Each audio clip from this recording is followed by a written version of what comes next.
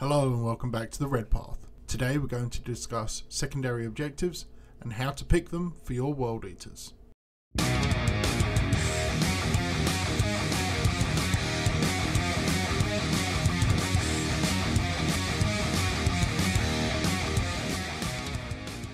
Okay, so 9th edition is well underway now, and hopefully we've all been able to safely experience it, whether through appropriate in-person gaming, tabletop simulator, or by watching battle reports online. Regardless, one thing should be clear: secondary objectives account for almost half the points needed to win. In short, secondary objectives are an homage to an iteration from the old ITC mission packs, where players would pick particular objectives on a battle-by-battle basis, selecting based off of their own army strengths or their opponent's weaknesses. Similarly, secondary objectives in 9th are picked in the pre-game phase of 40k battles and are used to maximise your own efficiency, or capitalise on any lack thereof in your opponent's list. Whilst the GW variation of secondaries is somewhat more limited and restrictive than the ITC incarnation, it bodes well for future 40k as secondary missions offer a balanced and skilled way of adding variation to a static rule set. That being said, Codex-specific secondaries appear to be adding some tangible spice into the mix. If you watched my interview with Victor Schuberg, you may remember his words on the difficulty in picking secondaries for World Eaters. I'm not sure I have all the answers for you, but I'm going to try and break down how to pick them based on currently perceived strengths from our desired playstyle. Victor's secondary use mirrored my own in competitive play, and from the information I've managed to glean from combat-focused players, there seems to be a common trend for armies like ours.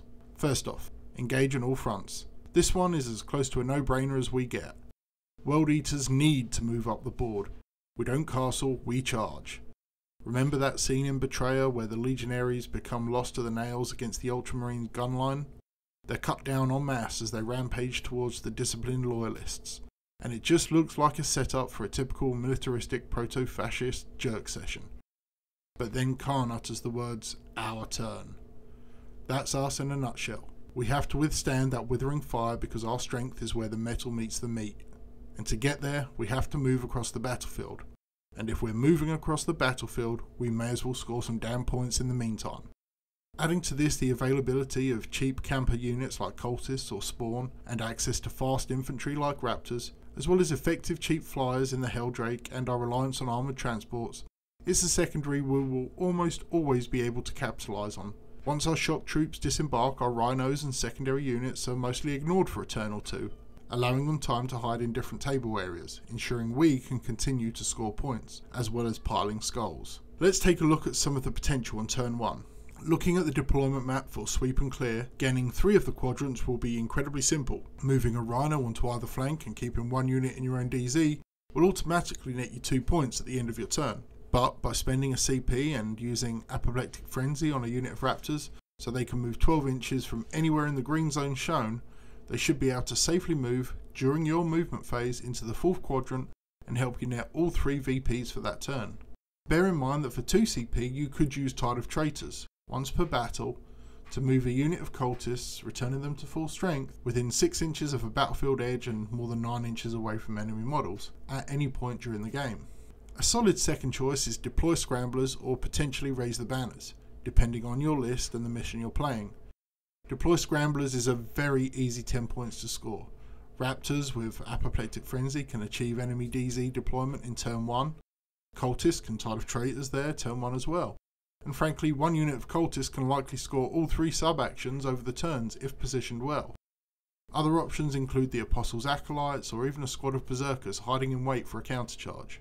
Raise the banners requires a little more planning and cerebral input, but the point remains the same. We have access to fairly cheap infantry units that can move reasonably quickly, covering ground. As these units will also help us score engage on all fronts and potentially primary points, there's little downside to these action-based secondaries if you can manage to remember to perform them each turn.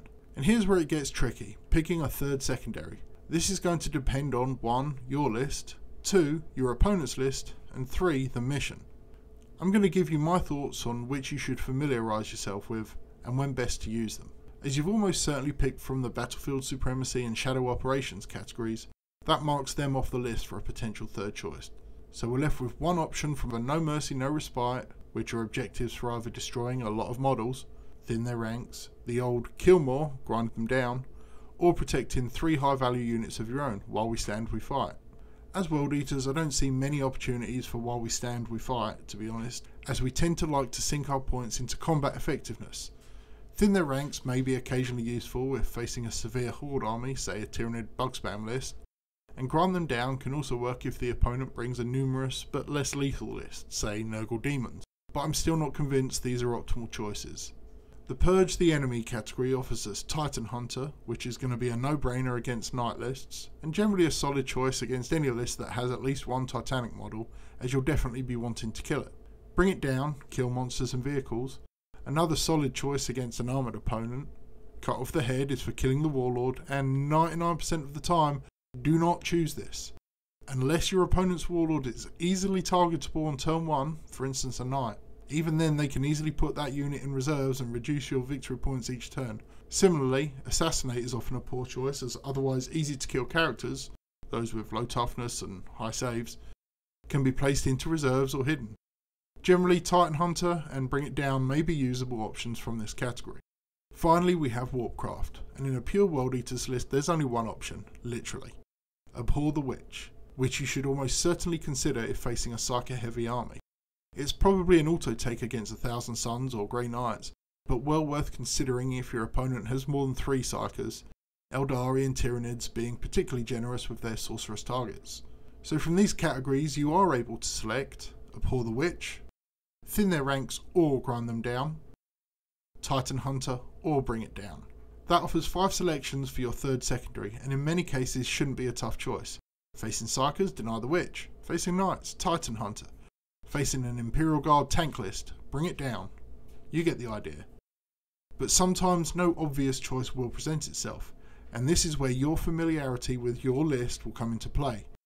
If your opponent has 120 models, you could score 12 points for Thin their ranks, but if 5 of those models are tanks or monsters with wounds of 10 or less, you could also score 10 victory points for killing those.